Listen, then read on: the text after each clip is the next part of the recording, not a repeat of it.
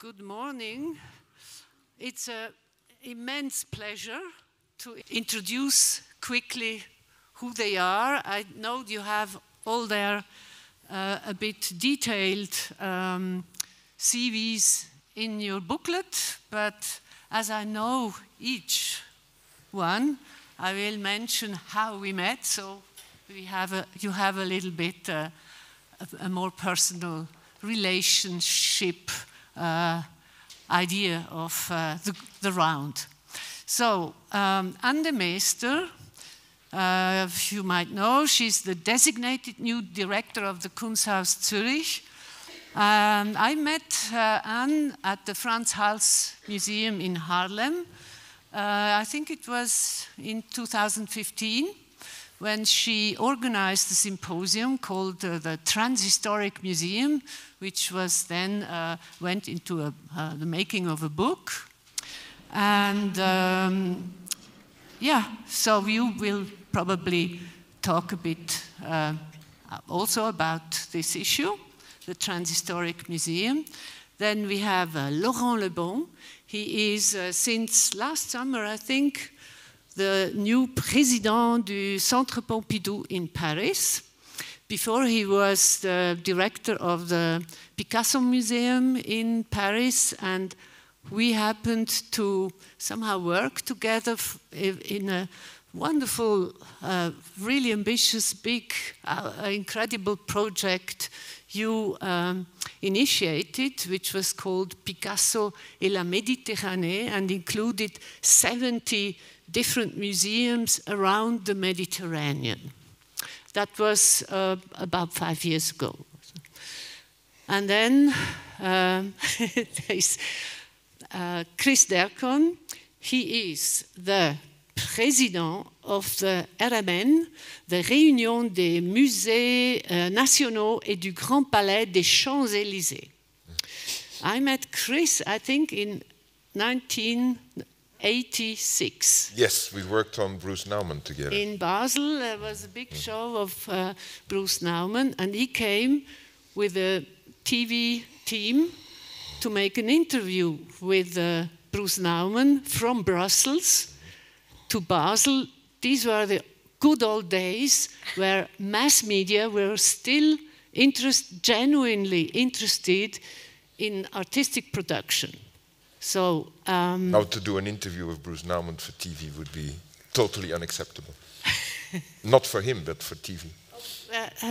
Do we have other microphones? Or yeah, it works. you have a Yeah, you have an we have a Madonna headset. Okay. But we published the interview in Parquet, and Yes. you kept me hostage for 2 weeks in the house of Jacqueline Burkhardt because you wanted me to finish the interview. And I couldn't finish it because I didn't understand what Bruce was saying. But it happened to be a great interview, and I still consider it as my pension because it got published in 10 languages. So I still owe you some money for Parquet. Wow. He could have saved Parquet if Right, he would have participated in the revenues. Okay. So let's start with a discussion. The theme is, of course, matter and memory, but it's also the museum of the future. And before we talk about the future, I would like to look at the now, at issues that seem urgent and eternal at the same time, because we talk about museums. So, talking about memory and matter, the museum is a device that combines the two, matter and memory, in a very sophisticated and efficient way. The museum is a so-called battery, like if you want to think about Joseph Beuys. The house and the object in it store memory, but this memory has every day to be kissed awake again and again. So, would you like to say something on this very general issue? Should the lady kick off or the gentleman? You're in the majority, so you can choose. You are Kunsthaus Zurich. Not yet, Chris. I am still the director of the Frans Hals Museum. which is important to point that out. I'm the incoming director, so I'm about the future. But I think it's, when we discussed the topic of the talk, that wow, the Museum of the Future, we're way too old to talk about that. I mean, I'm 46, I don't know exactly how old Laurent and Chris are. We're not the future, we're more like, we're the now and the past. But asking about the now, it's a very, I mean, two notions have been triggering me in the past months, together with my team at the Frans Hals Museum. And one was the notion of the critical museum. We are currently working on a publication called The Anatomy of the Museum, edited by our curator of contemporary art, Melanie Bühler, who is Swiss, by the way, dealing with this dilemma of like how museums dealing with the desire to be more inclusive, the demands that are being put on us to really strive towards social equity, to deal with decolonization, to deal with fair practice issues, and how museums are often torn between the theory of that and the practice of really implementing it. How do you make sure that you do not only talk about those issues and produce discourse, but that you change the structures behind, which is difficult and slow and meets with a lot of opposition, and it's like a deep time process, while the discourse goes very fast. And this book, which I could not bring yet because it's not finished, one of the things when reading through the text, I was very struck by a panel conversation, and specifically by what one of the participating artists, Grace Nidirutu, said. She mentioned that in her practice, she constantly thinks about deep time, and that she feels very connected. Everything she does is connected in a way to cave paintings of 50,000 years ago, so very transhistorical. But also that this means that for her, that the museum should really be a holistic place, that on the one hand, that it really reflects everyday reality and the political and social discussions we have, but at the same time also continuously remains aware of the fact that it deals with history as a process, that the past is not something that we classify, it's ongoing, and that it also means that museums have to be aware of the fact that what we actually do is not storing and activating objects, but thinking of the legacy of those objects. And that's physical, but also it's a lot of it is what do they mean today? How can we use them today to talk about bigger issues? So that's, I mean, I don't know if that's an answer to your question, but I think we have all these social political issues that we want to deal with. We want to do it critically, as a museum that also deals with contemporary art, but the reality is that we're caught in a web of dependencies that sometimes goes against critical thinking, and that means that we just have to be operational. So I think that's, for me, that's one of the big dilemmas of museums today. How do you deal with criticality? How do you incorporate also forms of institutional critique that artists are producing today? And how do you do that genuinely, with the awareness that museums are slow? They don't change fast, they change at a sort of dinosaur pace. So that's one, and there's another notion, but I'll talk too much, which is more the notion of empathy, but I can come back to that later, the empathic museum. So a museum normally has a collection. Now the Centre Pompidou, as we know, is going to close for 4 years, I think. And what happens to the this idea of kissing the objects awake every day? We are going to send them to the Kunsthaus Zurich, all of them, voilà, when we are going to close. Voilà. Is that an offer? Voilà. But they don't need us, because, as you know, when I was thinking about the introductions, and sorry, I apologize because my English is very poor, that's why I was elected for president of the Centre Pompidou. You know, in French, you put at the presidency, normally not male, not white male, old, but normally people who don't speak English. Voilà, so that's the main quality. And we are all presidents. Voilà, voilà. Everybody's a president. Voilà. And so I am in between queens and a king. So like in Gartenswerk, I was thinking, how can I begin to think about your wonderful question? And I was thinking, because I like a little bit the Dada spirit, and I said, why not doing a kind, it's completely improvisé, as we say in French, but I said, I was thinking of you, biche, you know, and I was thinking about the 4 letters, and I say B like bachelor, Voilà, because we are here thanks to you, thanks to your invitation. Thank you so much. And I was thinking about the idea to have public and private together. And thanks to the bachelor, we are in this wonderful room together. And I think in France at the moment, but elsewhere in the world, public and private are much better. And if I come back to the public institution and to Picasso, the first Picasso was acquired in a national institution in 1933. So 52 years after the birth of Picasso. And it was a gift. Why I am telling that? Because I think, thanks to the bachelor and other private eyes, we always need a private eye. We always need an individuality. You know, it's always the story when you ask a commission to draw a horse, it becomes a camel. In our country, we are like that. So I think it's very important to come back to people who have the leadership. And then, of course, I will be rude, B for beauty. Because I think we lose a little bit the spirit of beauty, and I think we have to come back to that. I, of course, for integrity, for intensity. And when you think a little bit about the Centre Pompidou, you know, we have in the same box a library, the most important one in France, and a museum, an important collection. And people don't go to the museum and the library. They go to the library, they are young, and they go to the museum, they are old. They go to the library, they are with not so much money, and they go to the museum, they are quite wealthy.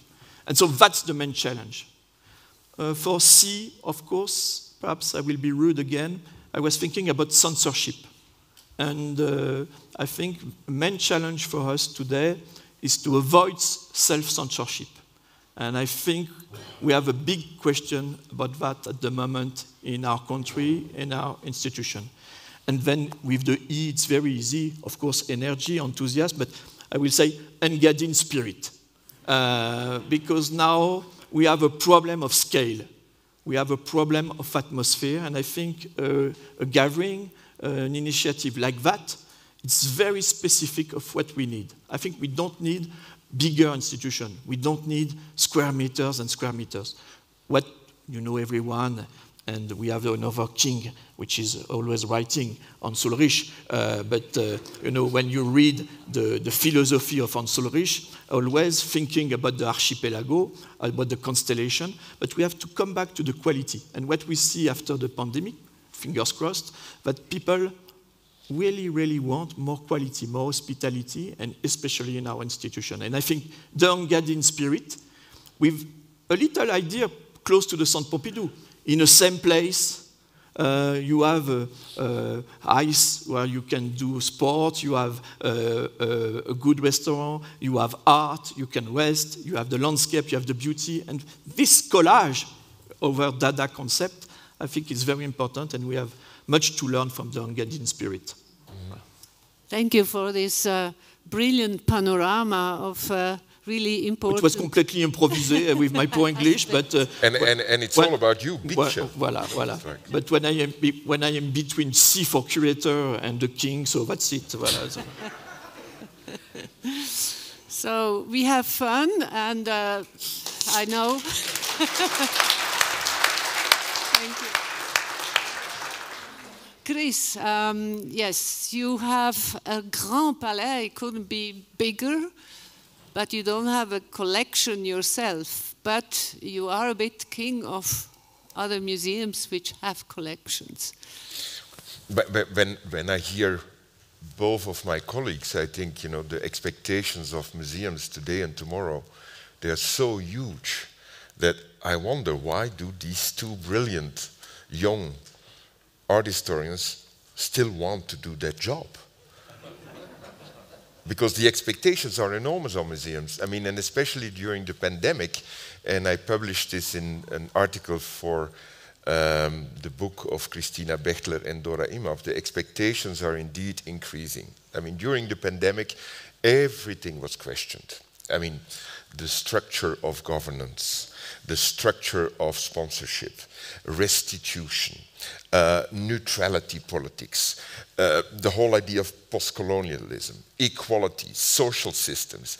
I mean, it was a mountain of demands, which of course, where we could trace back to symposia, we have been talking about these things. Nobody ever took us seriously. We were allowed to talk about it in symposia, but when we wanted to change something in museums, it was quite difficult. So the demands are huge. The list is ever growing longer. And I wonder what that means for the future. And indeed, the question is, who still wants to do that job? That's number one. But back to matter and memory. I think we should replace the word memory with the word remembrance. Because if you talk about transhistorical, I don't think that the word memory in the sense of matter memory of Bergson still fit. I would like to go back as far as Benjamin, thinking about latency theory of Anselm Haverkamp, that we can work with these collections and we should work with them in a different way when we consider them as forms of remembrance. And forms of remembrance is also talking about incompleteness. Because of course it's ridiculous to say that Rembrandt equals Rinneke Dijkstra, right? It's of course also ridiculous to say that a Delacroix reminds us of a Kehinde Wiley. I mean, it's ridiculous. But if we consider these as incomplete, then suddenly we can start working with them. And that's the great thing, and that's why I'm jealous of these two brilliant colleagues. That is the great thing about collections today. The possibilities are endless, and especially in a time which is defined by the thickness of the present. We live in a synchro time, and the thickness of the present, I mean, I would consider the whole hysteria. Think of Rotterdam with the Open Depot. The NFT, immersive exhibitions. I mean, there are many, many examples of the thickness of the presence and this whole synchro time. I mean, the fact that in popular media that we keep talking, like in the films of Christopher Nolan, of these endless loops where we can only jump off. The thickness of the present is threatening, and that means that we have really to think very carefully what we are going to do now with these collections. But there is a way out, and there's a way out when you consider them as incomplete, as infinite, that you consider them, like Anselm Haverkamp is saying, as figura cryptica, where we can get back all the time messages. And that's exactly what you're doing in Arles, and that's exactly what the last 10 pages of your book are about, besides the local and the global. So I think there is, when we now start to forget the dimensioners, when we start to forget matter and memory and think about incompleteness, then we have a kind of amazing freedom. But today, what's at stake are these collections. And I'm a little bit surprised that Laurent seems to announce that the way out is working ever closely together with the private. Does that mean that the Centre Pompidou is going to be together with Arnaud and Pinault? I mean, just thinking about it. So there is a lot to do, but we should not give in to these demands, because otherwise we are overloaded with work. And the demands are big, and they're often asked by politicians, by collectors, by artists, but also by people surrounding us who don't have a clue what our work is about. I think, Chris, I agree with you to a certain point. I think you need to be a sadomasochist to do our job and love the Sisyphean task of constantly walking up the mountain and rolling back. But I think apart from demands, there are also really desires that we have ourselves to change. You know, like that. I mean, one of the things that I've been struggling with also in the Netherlands is like people don't like complexity anymore. People like simplicity, but art works and art objects and art ideas are complex. And I would like to defend that idea of complexity. That's a desire to do so. It's also an impossible task. And on the other hand, I also would like the museum to be more a sort of an empathic museum. Can you give an example of complexity? Well, if you look at, for example, when we were working in the Frans Hals Museum with these notions of combining the past and the present, one of the discussions would always be like, yeah, it has to be visually alike. No, we want a Kehinde Wiley next to a Frans Hals because they do look alike. No, you can see the connection. And we said, well, no, let's talk about the underlying concepts. I want to show a work of Patricia Kaarsenhout, a Surinamese Dutch artist that talks about celebrating women of color next to the militia pieces of Frans Hals. And people were like, yeah, but that has nothing to do with each other. So the concept is exactly the same. It's celebrating power through a table. But so every time when, or at least I hope Switzerland is different, in the Netherlands, when you try to approach things on a more conceptual narrative level, it's over. It needs to be visually alike. And I think as museums we deal with images, but we have to show that these images are so layered. And exactly as you said, they're always unfinished. It's not that they're not done. You need to rethink them and redo them all the time. But that's a genuine desire I have as a museum director. That's not a demand from the outside. But there will come a time when we have to give up these classical divisions between the 19th century museum like the Musée d'Orsay or the Louvre or the Centre Pompidou. I think what is exciting for you guys is to say, I want to change my institution without all these demands, but maybe I have to do it bigger like a bulldozer and saying, I'm going to show in the Centre Pompidou the Louvre, and the Louvre is going to show pieces by the Centre Pompidou. Maybe that's a way to start there. I call it the cleaning job. You know, it's like Kerchner, it's like cleaning.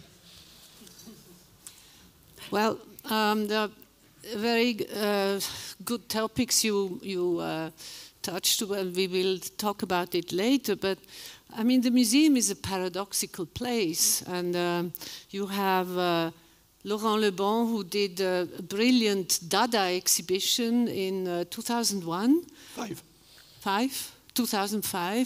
at the Centre Pompidou. It was so perfect, complex, poetic, everything you wanted that it would stay there forever, but of course it's a contradiction against the spirit of Dada, which is ephemeral, and so this is the paradox of our work, and I love it. I mean, there's nothing wrong about this paradox. It's even the big quality of the museum in the context, in the texture of what we do every day and how we think and what kind of impulses come.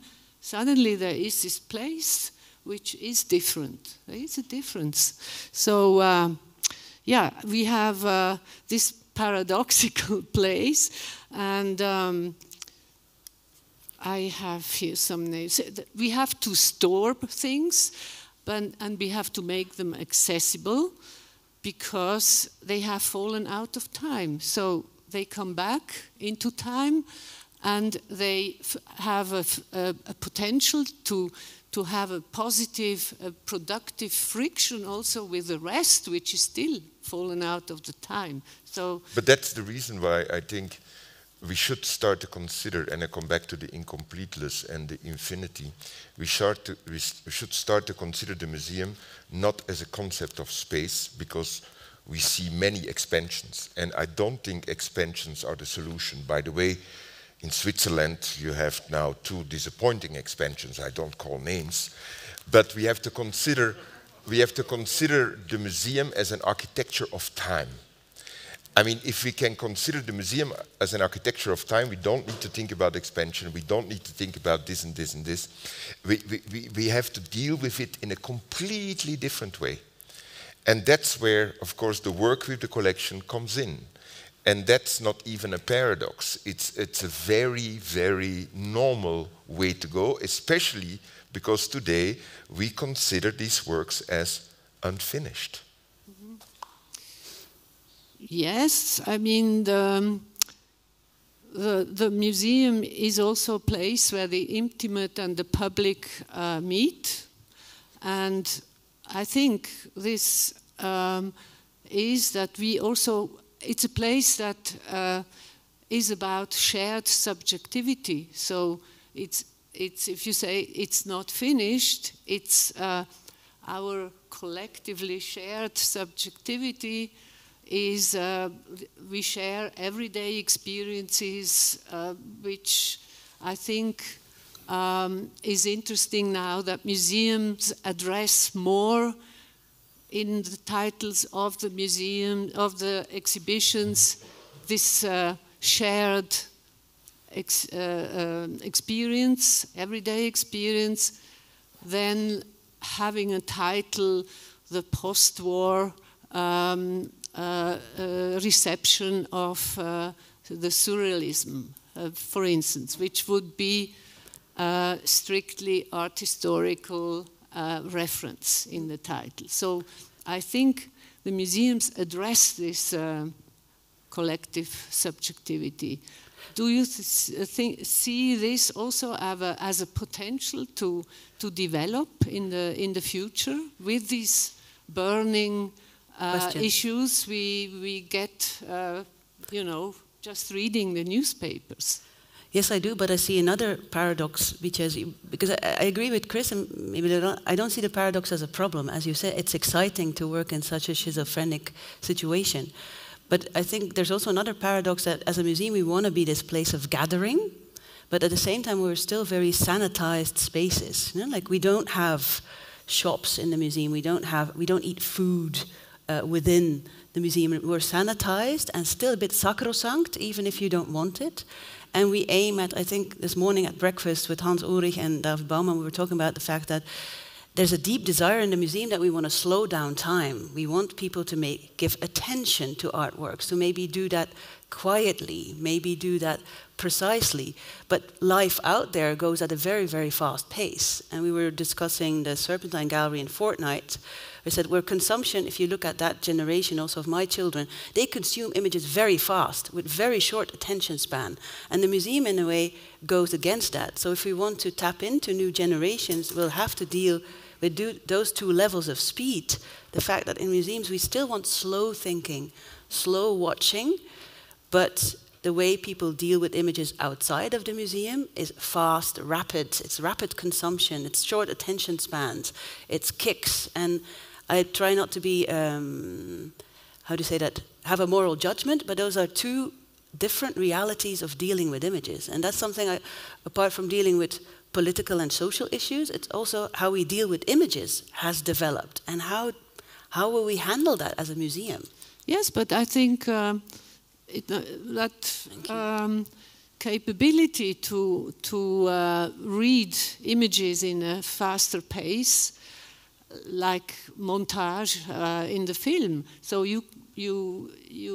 that was something I was obsessed with, this idea to then use it for how to juxtapose art from different times with this principle we know from our perception of the films, because first of all it's 24 images per second, and then you can switch from the narrative back and forth and have a fast pace and slow down. So I think this can be a principle also of the museum. It's not either or. Yeah. You can play with it and play with the new capability of perception. We are not 19th century persons anymore, but the museum structure is somehow still stuck in that principle. Yeah. And we still expect people to be quite passive spectators. And I think we don't really know as museums, we talk about active spectatorship, but we don't really know how to do it. We don't know how to put people in a mode that they really move freely and think freely in the museum. I mean, we had it being in a gym, last week in the Netherlands, we still had all museums in lockdown since Christmas. And after 2 years of being marginalized, the cultural sector really had enough and decided to have a playful protest. So museums were turned into gyms. So we had Trojan workouts amongst the old masters. Which sounds very Dutch. Yes, actually it was great. I mean, it was a great way to activize the mind and the body. But suddenly everybody, on the hand said it was Dutch, it's playful, shocking, but also thought, why not? Why do we not find other modes of interacting with art? Why do we always still see it as retinal, intellectual? Why can't we find other ways so that people really engage in a different way? But by the way, Anne is not Dutch, she's Belgian. Very important for me and Chris. We invented surrealism, so I just want to make sure that you know. Thank you, Chris. I know that would be my big struggle, not to be Dutch. Do you want to add? No, we are still very classic, by the way. What strikes me always, and I will not take Swiss comparison, but for example, if you take the Centre Pompidou, 2 floors, 15,000 square meters, 80% of paintings. No moving images. You think that the 20th century was not dealing with images, with films. So I think we have many, many things to do. And to come back to the collection, it's like an iceberg. You have 1%, 2%, 3% which are on public display. So the question from Chris is the question of the ICOM, you know. Do we need a new definition for the museum? When you take the French law, first article, to have a national or French museum, you have to have a collection. But now, what is a collection which you can display only 1%? Well, it's because it's public money. So all the debate about conservation, storage area. So I think it's very, very interesting. But for this, I think we are still very classic. And what strikes me when you say about Louis Vuitton, Pinot collection, and even the extension you quote, I think they are all very interesting. I will not be so negative, but they are very classic in the spirit, finally. And when I think it's and of course we are optimistic with the Engadine spirit, but we have to be careful because we can die, and it could come faster than of course, museums and libraries are not creation of the 19th century, but they were put very high on the 19th century. So one century after, it's still a question, and I'm optimistic, but it will be very, very difficult, because it's always, you know, when you have big institutions like the Kunsthaus, like the Grand Palais, you say, we have this sentence in French, les arbres qui cachent la forêt, the trees which are hiding the forest. And all the museums, when you go in France, you have nobody. They are empty. I think what Laurent is saying is quite important, because, I mean, there are colleagues of Anne and Laurent who are sitting on museums with vast collections. I think about MoMA, I think about the Metropolitan Museum. And I remember that Max Hollein once said to me, I would like to do an exercise before we start to think really through the expansion. I would like my curators to think we are not going to collect anything for 3 to 4 to 5 years. What then? Glenn Lowry, on the other hand, has been saying, which is quite interesting, maybe we should rethink the vastness of our collections and the balance between the work we do with exhibitions coming from the outside and exhibitions from the collections. Because we all know that curators, they are not ducks sitting on their collections. That's over, because this new generation, the new generation like Laurent and like Anne, and I can say this because I'm an older person, I mean, this new generation coming from biennials, coming from manifestas, coming through the channels of Europe, they think about exhibitions, they think about collections, thus they think about the museums quite differently. And when I say we need to invent a Karcher to clear up the museums, whereby we can, you know, move one to the other, not in terms of what is mine and what is yours, but in terms of this whole idea of shaping time, an architecture of time, then we have to think also about a new balance between collections and exhibitions. And I wonder what these two people are going to do about that, but I'm sure that their colleagues, I mean, I'm speaking a lot to younger people in museums, and they seem to be, is that me? No. Yes, they seem to be readily agreeing that the time of going to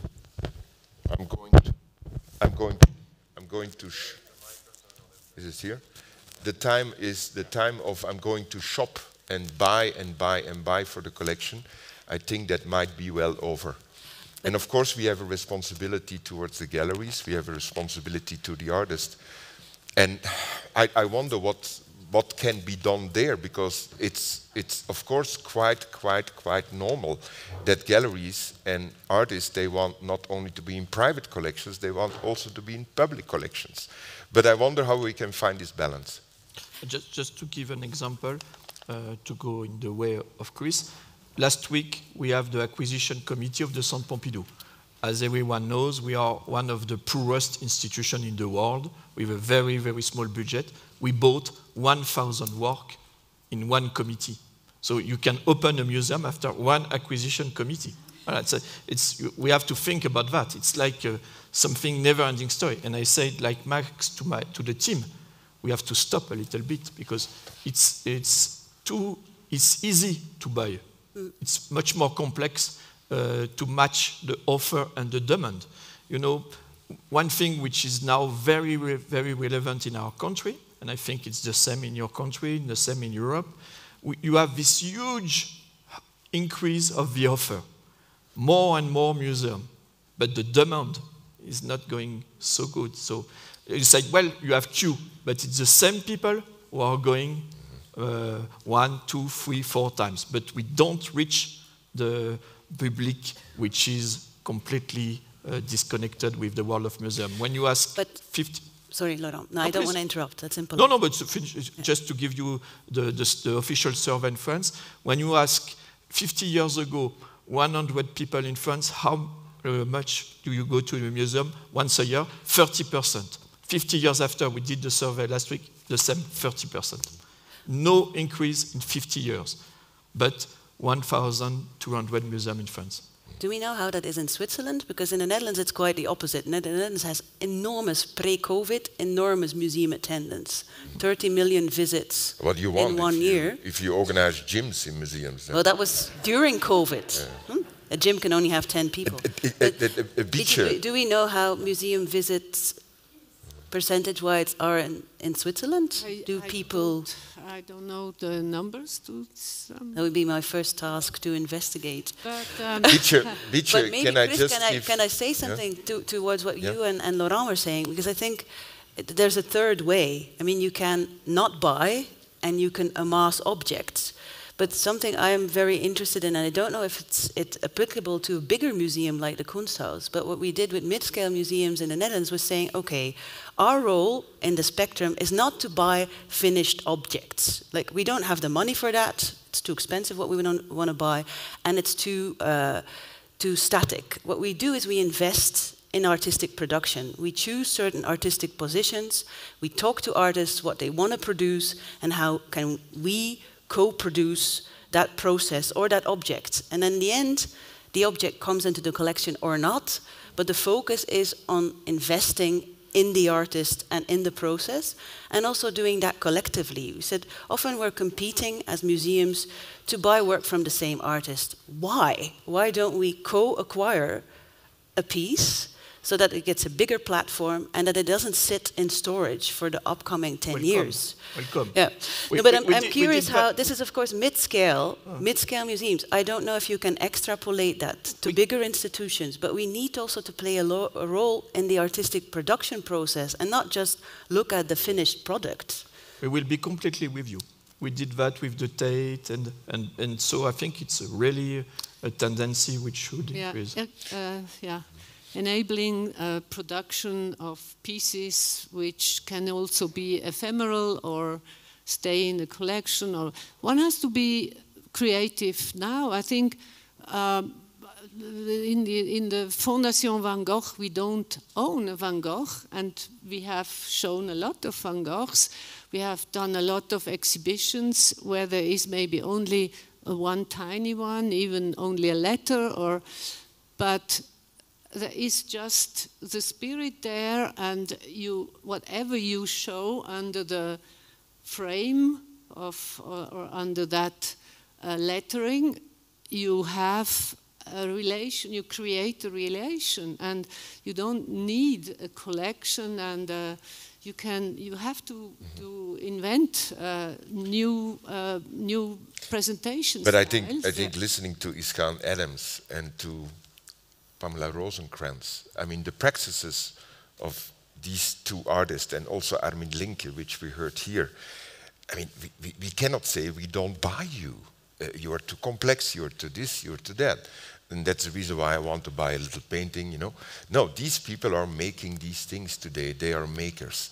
And what was striking for me in our Matter and Memory conference, which I would like to call Matter and Remembering conference, is that these artists are working with, indeed, an architecture of time.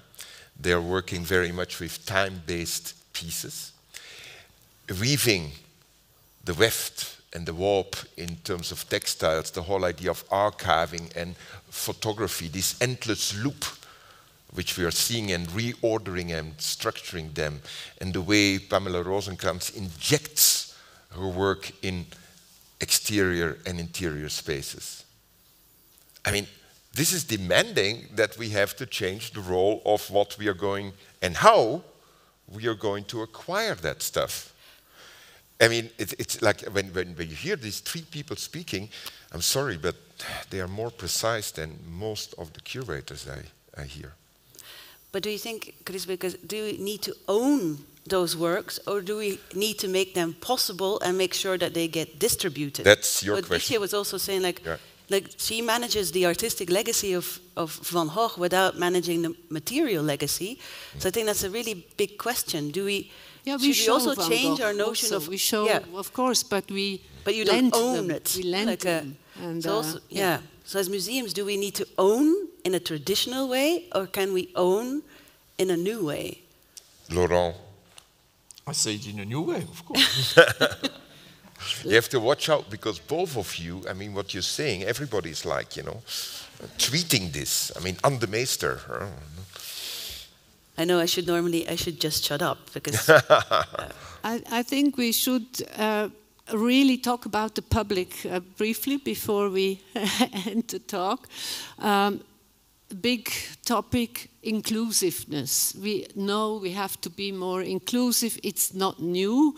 I think I belong to the generation we were talking about democratization of the museum, inviting people, in German we said, against the Schwellenangst, so make it more friendly, inviting, etc. But the problem now is we have, how can we be inclusive in a not stupid populist way, and also escape the terror of cliques and rankings and all that?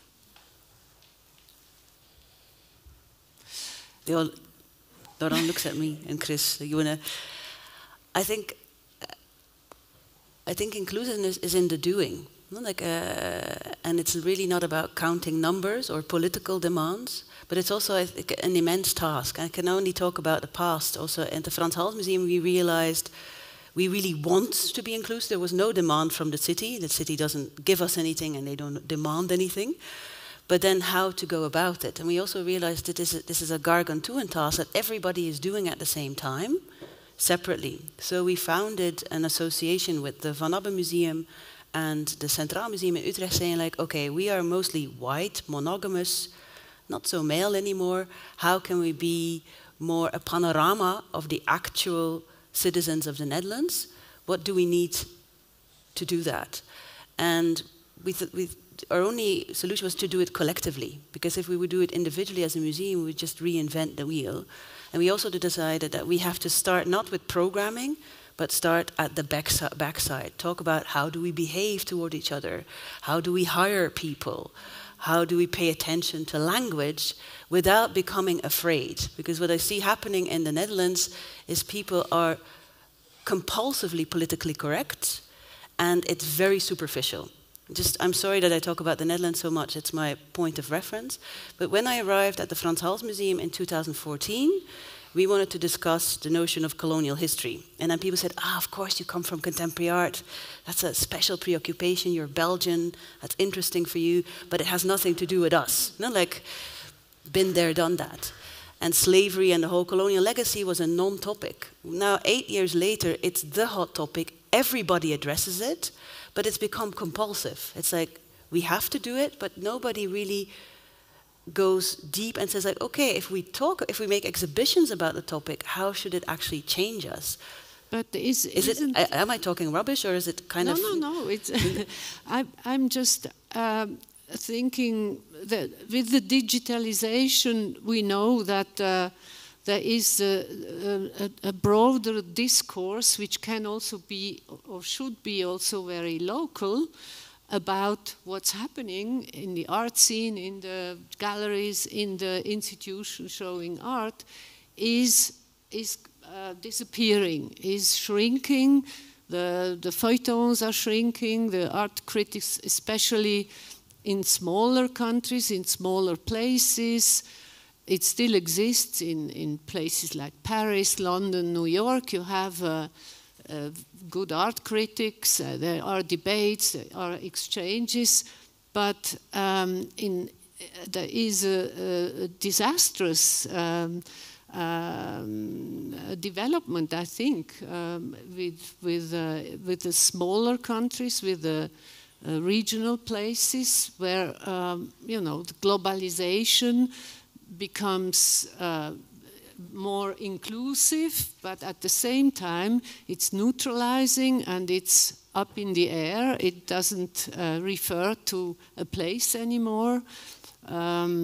Yes, is a museum becoming like a tax-free shop, something which is exchangeable all over? I don't share your pessimism, and because I'm incredibly lucky to be able to work now in France. And when you think about the regional museums in France, I mean, their collections and their activities, the whole idea of the FRAC. I'm totally with you. Huh? Mm-hmm. Okay, because otherwise you have to leave it's an underestimated treasure we have in the regional museums, right. But it's not in the public eye. It's not in the public knowledge. I mean, every time, I call the south of France, where you are working, the Silicon Valley of culture. And whenever the exhibition in Toulon of Picasso Méditerranée, the exhibition of the design of the Centre Pompidou, and Laurent is doing with Picasso already, and now again with the Centre Pompidou going out. These things are picked up by the media, and these things are picked up by the public. We just have to make sure that we do it. Unfortunately, it's not happening. Huh? It's not happening here. France, also Jack Lang and what? Because France is a very centralized country, there is also a movement still. I don't share your pessimism, because I can exactly say the same about Great Britain. I mean, the exhibitions in Kettle's Yard in Cambridge, when I was director of Tate Modern, we all to see them, and we got to see them.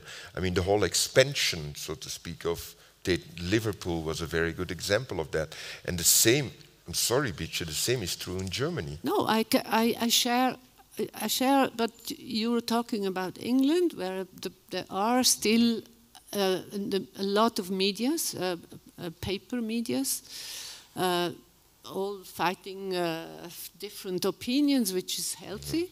And France also, you still have. And look at Italy, even under Berlusconi, it was a rich cultural media landscape, fantastic for culture. And I must say, in Switzerland, it's the desert. Mm-hmm. It's a contradiction. You have, we are here. We have fantastic galleries, we have fantastic institutions. People come to Basel Art Fair. Art Fair is expanding to Paris.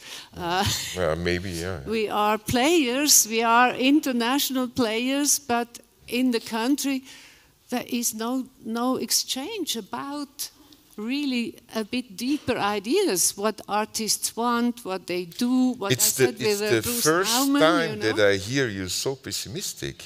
I'm totally pessimistic when we talk about exchange of ideas. That's where I come from. I started when, very young. I was a critic at the But what's happening here, what's happening at the Museum Souche, you know, what's happening in several smaller places, I think it's terribly exciting. We were, last night, Laurent, we were saying we are so happy to be here, to learn about these things. But that's what I say.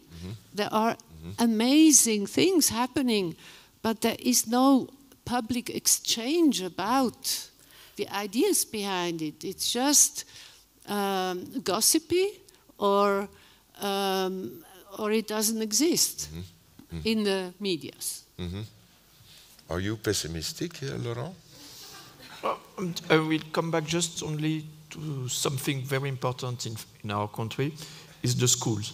Always we try to say that the operas, the museum, the libraries are the ones which are going to transform all the system. But I think mainly it begins at schools. And we have many relationships around Paris with college and lycée. You go 20 minutes outside Paris by metro, and I attend a class, and I say, well, are you going to come to the Centre Pompidou? No, I don't go to the Centre Pompidou because it's in Paris. You have this frontier, you have this limit, and the task is huge. I'm not pessimistic, but I think we should come back to very pragmatic things. Of course, inclusiveness and very philosophical questions are completely in our DNA. I remember, and I will have a souvenir for him, Richard Rogers. The definition for the Centre Pompidou of Richard is a place for people. 50 years ago, that was his definition. I think still completely alive today. But if I come back to very pragmatic thing, for a school, a classroom, 20 minutes for Paris, what is the problem is how to come to the Centre Pompidou. It's basically they don't have the money to get the transportation system.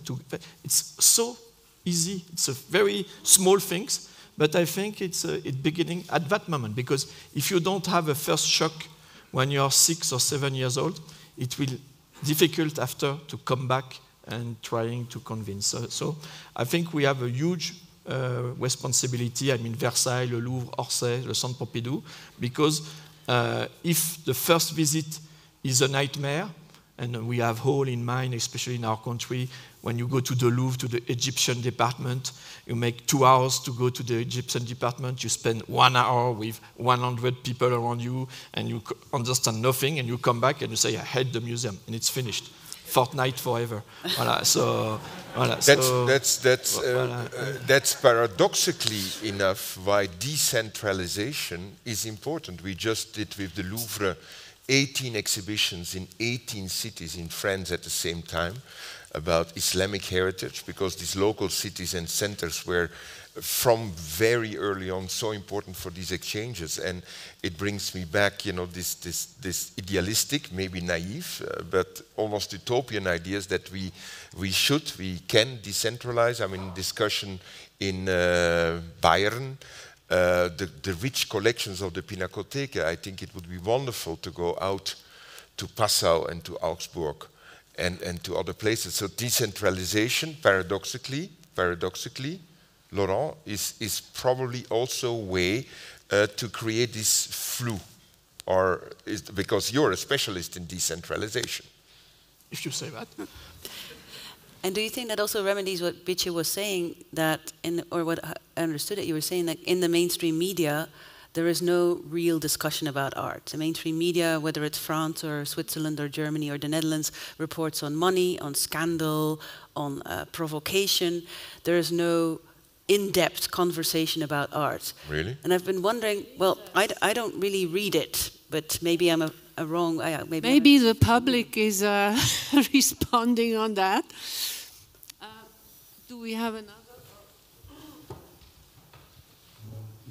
I would like to ask a question about the development of collections in the museums. We had, maybe starting in the 80s, we had always these complaints, all the collections are starting to be the same. You have the 30 best artists in the United States and in Europe, and you find always the same artists in all the museums. And now we have the dictate of inclusion. And I want to ask you, are we now replicating the same pattern? We have to have a Latin American, and we have to have 2 African, and 1 Indonesian, and 1 Indian. Are we going to replicate the same pattern now? Can I answer to that, Thomas? Can I respond to that immediately? I think what we saw happening in terms of African American art, in terms of Theaster Gates, in terms of David Hammons, in terms of Kerry James Marshall, it's something we can learn from. I don't call it inclusion. I think it's incredibly important. That's just an example. Painting. When I started to work in the 80s and especially in the 90s with Latin American artists like Helio Tisica and other artists, I think it was absolutely important to look at these things because they learn us something which is that the trans historical is something we needed to open up the world and to let these works come into our collection. I don't call it hysteria, I don't call it a dictatorship. It's something we forgot to look at when I look at the oeuvres of certain women artists in Colombia, like Helena Rubinstein. For instance, these are things which we should know. We should know about. So this opening up is absolutely essential because museums are about producing culture. And we have a responsibility towards the production of culture. So no, it's no dictatorship. We have to be open, we have to be very curious, and at the same time, of course, we have to bear with judgment, because one of the things I cannot bear with, coming from the theater and working in cinema, is how lack of critical judgment in the so-called visual art world is existing.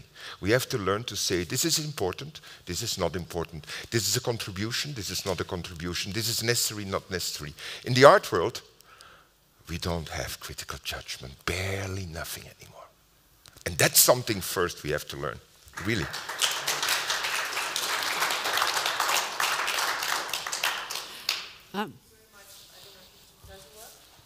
Doesn't? Yes, thank you very much for such a wonderful and important conversation. My question would be, is there a future for museum without solid building, maybe like a floating geographical structure, and perhaps that would be the way to expose collections to more like wider audiences? Would Centre Pompidou be up for it? And what are the obstacles developing this idea of floating museum? Thank you. It was you mean the incarnation in an identity of a geographical moment? No, exposure of collection in different places, not necessarily museums, all over the world, and perhaps even without one building. You know, that's it could be. Thank you for your question, as we say in French. Merci pour votre question. It's a very complex one. We did 1 hour of a discussion, but as you know, in the Centre Pompidou, we have the Centre Pompidou in Metz, east of Paris, in Malaga in Spain, in Shanghai in China, and now in Brussels and in Jersey City. If nobody knows where Jersey City is, it's 15 minutes from Manhattan, on the way from Newark Airport to Manhattan. Voilà. And so it makes the situation of the identity of the Centre Pompidou very complex, because the real name of the Centre Pompidou is Centre National d'Art et de Culture, and the musée is Muséum National d'Art Moderne. And so you mean, especially at the moment in France with the political moment, the meaning of national is something quite complex to make a definition. But to come back to your question, I think if people come to the Centre Pompidou, and even in Malaga, in China, and they see the same thing than in Zurich, in New York, and in London, it's a disaster, it's a nightmare. I think they want to see something very, very specific. But our role, I think, of course, is to display this collection for everyone. That will be my definition of national. Nothing about identity, but a collection for everyone, a collection for people from Engadine and from Shanghai. And it's very difficult, of course. My colleague of the MoMA, Glenn Laurie, always say, Laurent, I don't always understand why you have so many branches.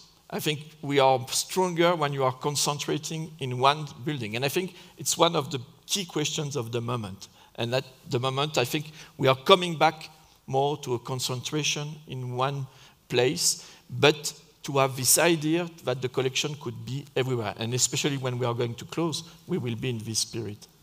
Thank you very much. There are many hands here. Okay, in the very back, you get the microphone.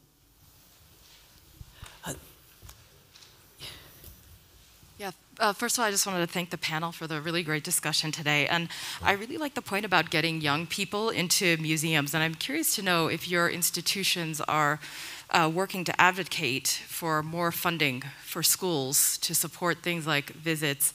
In the UK, they actually cut the art exams that students would take. There have been massive cuts in this area. But it plays a big role in business, fashion, architecture. So what are your institutions doing on that front? And then the second point is there was I think it was a gentleman from the Pompidou. I spent time as a patron for children in the arts working with lower income children.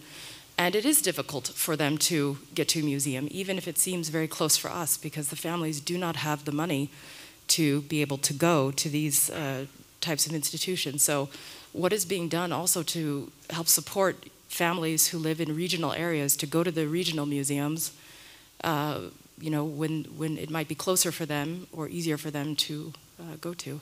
Thank you.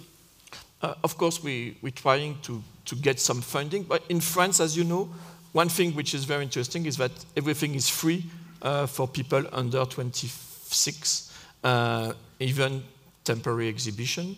And so what we can see, unfortunately, is that, of course, it's something quite general, but there is not a direct relationship between the price, because it's free, and the demand. You can be free, and you don't have many people more. So we have to be much more precise, and we have to go to the schools to even bring them to the museum. But if you do it with force, I think it will not be a good thing. So it should be still a pleasure. So one thing, for example, we are trying to do, we have one day which is the closing time, Tuesday. And we said, why not transforming this day for a specific day for children? Because this day, there will be like guests of the museum. And one thing we try to do is trying to make a mix between the younger people, let's say 6, 7, 8, they spend 1 year to learn how to speak about one work of art, and they make the visit. But not for everyone, for very specific people. The one which are the elder one, which are in what we call in France EHPAD, they can't move again. So we bring them again to the museum. They are 90, they are 80 years old. And we have this fantastic relationship between someone who is 7 years old and someone who is 90, the first visit and perhaps the last visit of the museum. So it's very symbolic. We don't make publicity about that. But I think this kind of moment is like an étincelle, a sparkle, and I think it's something which is very useful for today. But it's like a daily combat, struggle, and the mountain, and even in Engadine, is still very high to climb. I think it's physical accessibility, like you said. Like we provide free bus transport for schools in the suburbs who can't support doing that, but also our type of programming. It's something we wonder about. Like our programming is geared towards a certain generation and a certain type of people. So in the Frans Hals Museum, we fundraise with private money to have Inspire Fellows who are the target group between 15 and 18, and they devise an own program, what they think their peers would find interesting and what somebody like me of 46 cannot imagine. So we decide that we need to make new programs made by youngsters in order to be not only physically accessible but attractive. We just have to pay attention that we keep looking very carefully of what we do. And I give you 2 examples. The example is, of course, of video gaming, and the example of the experience of Hans Ulrich Obrist with the Serpentine Gallery with cows was typical that the older press, I mean, the so-called mainstream critics, that they defied the work of cows and that there was an incredible attendance of youngsters. That's a good example. Second example is, of course, what I call the Emily in Paris example, which is the success of digital, so-called digital immersive exhibitions in Paris. And Laurent and I, we have been exchanging about this because we are part of these tests. We just did in Lille an exhibition called Experience Goya, which is by the Smart Press, which still exists, is compared to the exhibition in Basel, in Beierle. The reason I'm saying this is that we can invent new methods. We can invent new ways to approach these people and to attract these people, and they respond massively. But how do we then create a bridge to get them into a slow exhibition, to get them into, yes, even the library of the Centre Pompidou? Because we have seen that in France, as Laurent said, the attendance is still at 30%, but what's more dangerous that of the attendance, the interest in culture, 30%, more and more are moving to the digital. So we are losing them, actually, in absolute figures. So we have to think about a way how to captivate these audiences. We went by the millions on the cows, video games and whatever. We were going by the thousands into the digital exhibitions, because there is the example of Montreal or Quebec, where two Picasso exhibitions were mounted at the same time. One was immersive and digital, and the other one was with the so-called real stuff. Nobody went to see the real stuff after they went to see the digital exhibition, which was kind of interesting. I'm not saying it's bad, because we are doing tests with the Louvre again ourselves. But we have to make sure, I mean, that we bridge the gap, and that we invent in between the slow stuff, which you're talking about, and between the fast stuff, the massive stuff, the critical mass, that we invent something. And I don't know really what it is. And I hope that Anne in Zurich and Laurent in the Centre Pompidou will show us the way. You put pressure on us. Maybe we just have to wait. Museums are kind of anachronistic, and in the end, people like to look at dinosaurs. So maybe we just have to wait until we get that status. I know that there was somebody in the front who had a question for a long time. Yeah. Oh, Grace. So in China, where there's no past of the museum, only now in the future, I wonder your observation of the current rapid growth of the museum in China. Second is how they're going to shape the future of the museum. For example, Pompidou opened in Shanghai, Tate Modern as well. Are you speaking about China? Yeah, I'm speaking about your observation of what's going on. No, I wanted to know, where is that? Because actually, China. Yeah. No. It's what I know of sitting on the board of PSA in Shanghai is that the attendance of younger generations in China is massive, and I think some museums in China, and I'm calling a public museum, which was for me one of the excellent museums, is exactly working on all kinds of levels in order to keep them coming. And that's the most important, I think, in China, is to keep them coming and to listen to them what they would like to see in terms of a museum environment, because there is so much at stake. And that's the reason why I ask these cynical questions. Where is that, China? You know, because it's a perfectly happy country, isn't it? And it's perfectly isolated right now. I mean, I just wrote an essay for a catalogue in China where the response was of somebody, sorry, we cannot publish this because you wrote an unhappy essay. So. But at the same time, Chris, I mean, we are, I think, and it's, we are the old European model of museums, and I don't think we can change that. But we can learn from other models, and just thinking of M+ in Hong Kong, not China, but where the Museum of Fine Arts no longer exists as a museum of visual culture. And maybe that's something we can really think about more deeply. We still, even museums like the Centre Pompidou, who have, or go from design to fine arts, we still think categorically about fine arts as an isolated realm. And maybe we have to really rethink the realm of visual culture and be more daring and embracing in, opening that up. Opening up and being aware of the traps, also the technocratic traps and the pop cultural traps, probably. Okay, I think this was a wonderful round, and thank you very much. We continue with our program. Thank you. Thank you,